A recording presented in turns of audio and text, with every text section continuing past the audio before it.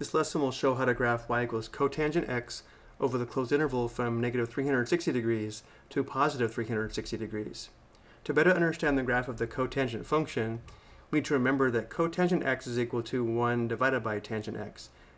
And since division by 0 is undefined, where the tangent function is equal to 0, the cotangent function is undefined, and the graph of the cotangent function will have a vertical asymptote.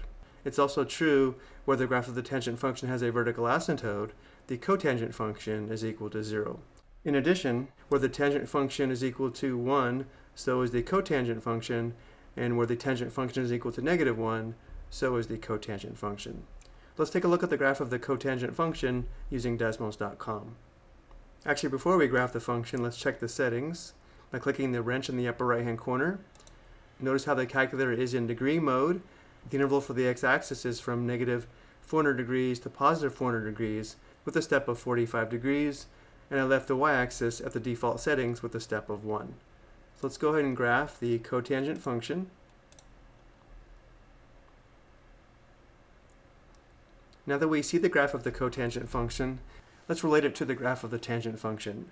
So I'm going to go ahead and turn the cotangent function off and turn the tangent function on. And as we said earlier, where the tangent function is equal to 0, the cotangent function is undefined, and therefore the graph of the cotangent function will have a vertical asymptote at these 5 points. Let's go ahead and sketch vertical lines through these 5 points.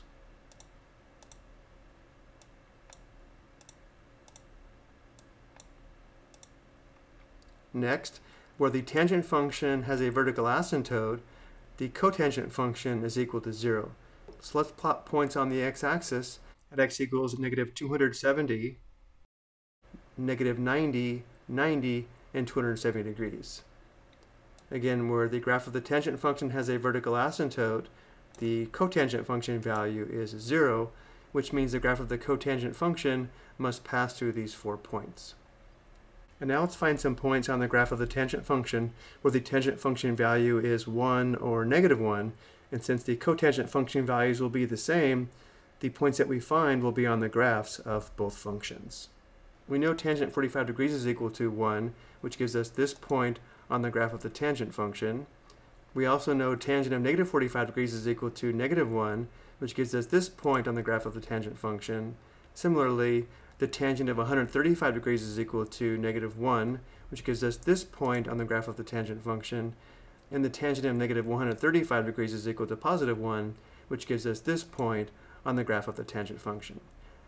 And wherever the tangent function is equal to 1, so is the cotangent function, and wherever the tangent function is equal to negative 1, so is the cotangent function, and therefore these points must also be on the graph of the cotangent function. So using all of this information, we can now make a nice graph of the cotangent function by hand if we needed to. Let's go ahead and turn the tangent function off and regraph the cotangent function. Notice how it does pass through the points that we found, and each piece does approach the vertical asymptotes.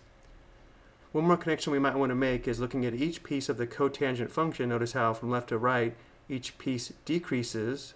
And if we look at each piece of the graph of the tangent function, notice how each piece increases from left to right.